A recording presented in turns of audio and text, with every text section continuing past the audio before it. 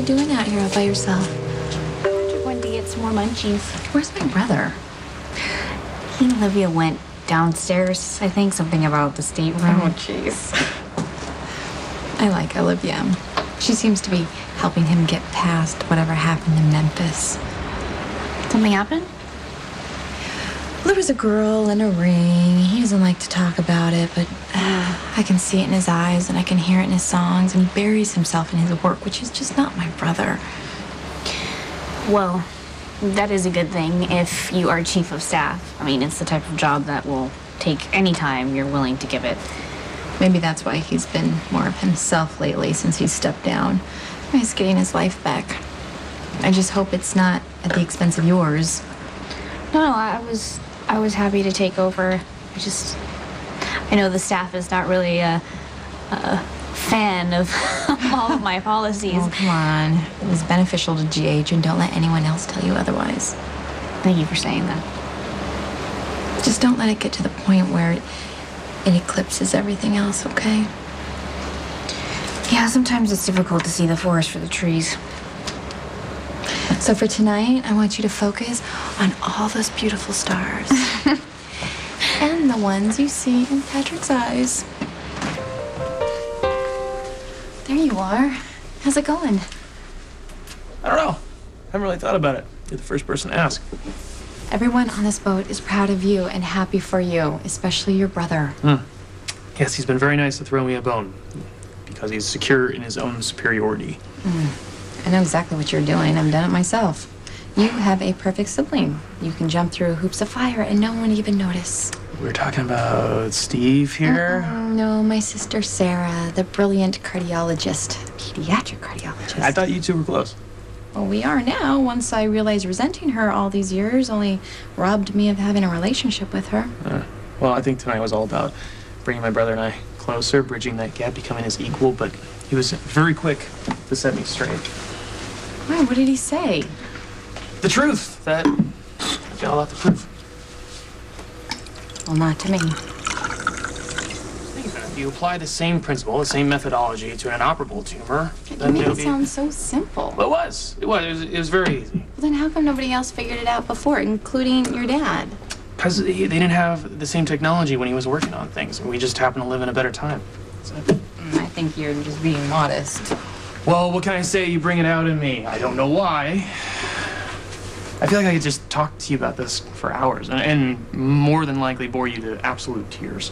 You see me crying? Yeah, well, I wish I could talk to Maxie about this stuff. Oh, well, I'm not going to touch that one. But no, okay, don't misunderstand me.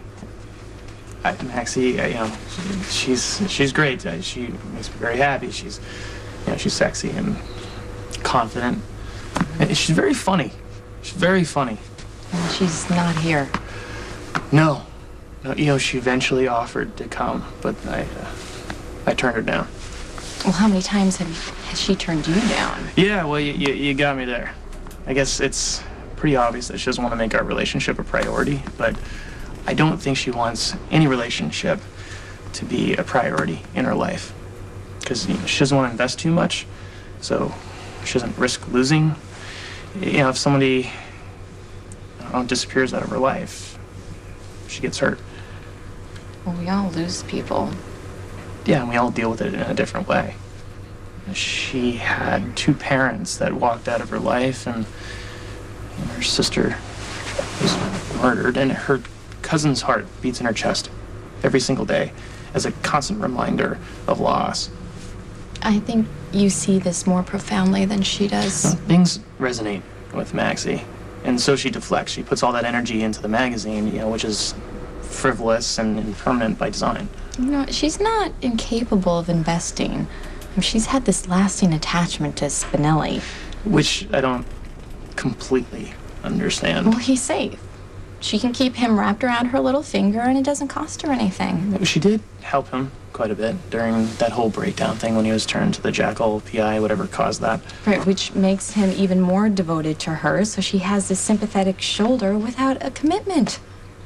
Yeah. Why has that become such a bad word? Why does everyone run away from it? What? Commitment? You can't just say the words and then take them back. You know, you can't set up an expectation and then just change your mind. Other people are involved. There are kids involved. It's not just you and your feelings. Why do I get the feeling we're not talking about Spinelli anymore? I'm sorry. Lucky's gone.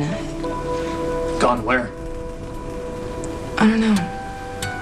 And I don't really think he cares. He just had to get away from me before he relapsed into our mutual addiction of a relationship. His words, not mine. That's kind of harsh. Yeah, it is harsh, especially since I have loved him since I was 15. And now he's afraid I'm the one who's going to ruin him. Why is it that some people have no trouble going for what they want, just trampling over everyone in their path, no apologies, and yet we admire them for it? We call them strong. Is it strength or is it just selfishness? Maybe it's the same thing. What are you drawing? Oh, nothing. Here? Oh, come on, let me see that one. No. It's just a habit of mine. And how long have you had this habit for? Quite some time, actually. I applied for art school once. It was my dream to live in Manhattan and sell my paintings in the Village on the weekends. Okay, and what the hell happened? Life happened. I have kids to feed and bills to pay, and there's just not a whole lot of time for art. You gotta make the time. You know, you gotta create that space for your passion. You know, call it selfish or call it strength. You have to take care of yourself a little. It's funny, I was just having the same conversation with Robin. I was telling her that she needs to find a balance between her job and the rest of her life. Yeah. I'm much better at giving advice than taking it. Yeah, no kidding. I mean, who am I to say anything right now? Anything about balance with all this stuff that's coming my way now that I'm a distinguished doctor.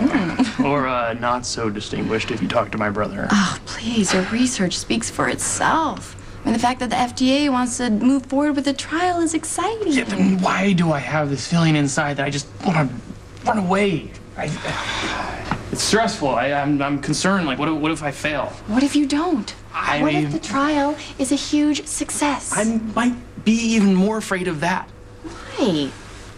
What if success leaves me feeling emptier than I do now? I know what it feels like to be empty. Like there's this little space inside reserved for happiness that doesn't quite ever get filled up. And if it does, by someone whose smile just lights up your world, it's only temporary. And then it's gone. And then that emptiness it's back. I'm sorry. Matt, don't let that happen to you. You are so much better than you realize. You are so deserving of happiness and love, and you really deserve to be with somebody who respects you and fulfills you.